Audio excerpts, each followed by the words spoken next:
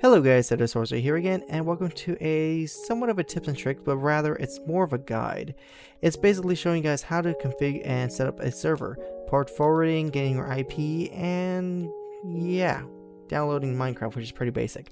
But yeah, this video is pretty short. Well, I'm going to try to make it as short as possible. And as you see, Chillix is on my server right now, although you'll see at the very end what happened was kind of funny. By the way, everything that you're going to need is going to be in the description down below, and hopefully you guys can set up your own servers. By the way, I'm going to jump into my footage right now and talk to you guys there. Okay guys, so we're on the desktop here, and our first order of business is to port forward our router so we can access a Minecraft server. So firstly, we're going to go to our internet browser here, and we're going to go to the address, type in 192.168.1 and then 1, and most routers use this command. But either way, as you see here, we get a little option for my router plus the username plus password. Now since I have this already set to an actual username and password, it's gonna be different for you guys, but for most of the cases it's going to be admin for the password and username. By the way, I'm going to type in my stuff here real fast. And when you finally get onto your router, you're going to have something similar like this. Now depending on what router you're using, it's going to be slightly different, but all the time you're going to be using the application and or gaming. And like I said, there's going to be something in the description down below for you guys to check out. It's called portforwarding.com. By the way, the next thing you're going to do is just click on it. And as you see here, I have nothing, because remember I said earlier that my my router got reset. By the way, so we're going to type in here Minecraft. Now in our external port, it's going to be 25565, and also the internal port, so 25565. Now have it on both. Now right here it says 2IP. Now it's going to have zeros at the end.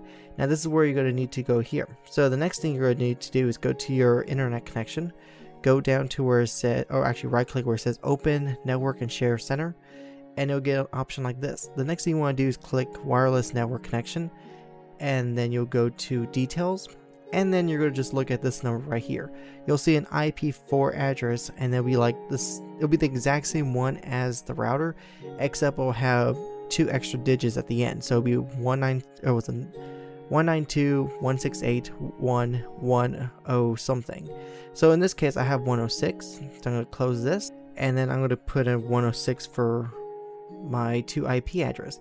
And I'll just click Enable, and then I'll click Save Settings. And that's pretty much it. That's how you configure your router. So now that the settings have been saved, the next step is to get your IP. So the next thing you're going to do is just go to like Google and type in what is my IP, and it should be the first one, whatismyip.com. You'll click it and it'll give you your IP here. Now of course I am blocking most of this stuff when I'm editing this video, but either way, basically you're going to copy this thing right here wherever my mouse is highlighting. I'm getting some weird pop-ups right now, don't know why. And then you want to copy it. Now the next thing I'll show you guys is how to use a website called noip.com. So this is a easy way for you guys to hand out your IP without you giving your actual IP number. So either way, you go to the IP.com, and as you see here, I already signed in.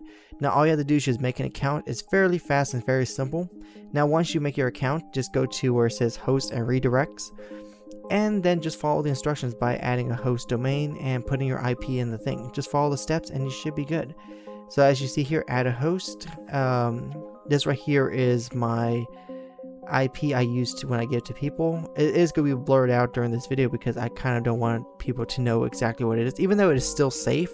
I just don't like people randomly joining the server. And right here in this, where the mouse is moving up and down, this is where my actual IP is. So that's pretty much it. And the next thing I'm going to show you guys real fast is how to get Minecraft. Now this is the very simple one. Let's just go to Google, type in Minecraft, and you should go to minecraft.net. Actually, we'll just skip it and go to the download section. So easily, all you have to do is just go to where it says download multiplayer servers and click server jar. Now it will save it, and I'll set mine to the desktop. There we go. So as you see here, it's on the desktop. Now you don't want to open it here, but you want to make a new folder and just call it server. Now we're going to drag this thing in here and click it, and it will give you a little thing like this. Now all you gotta do is just click it once and it should activate the server. There you go. Now it's going to be generating the world. It's going to pretty much add these other things inside the server as well, or inside the folder.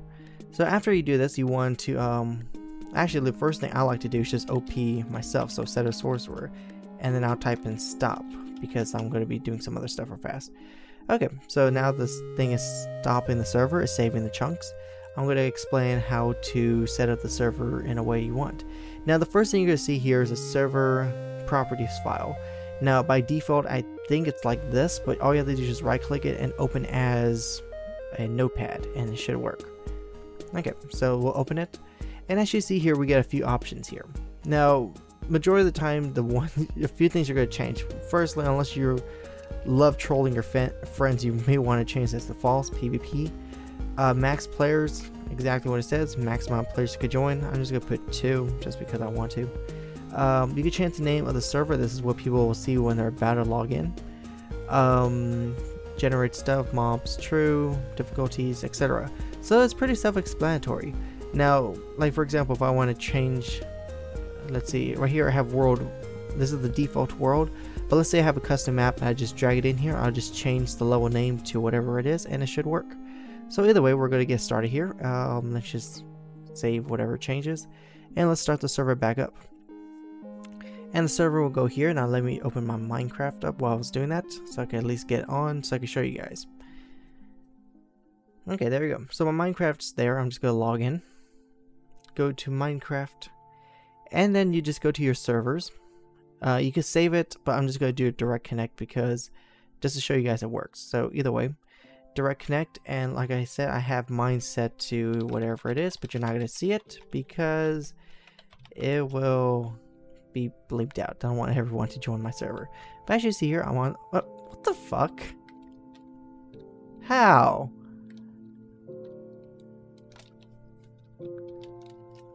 How? Okay.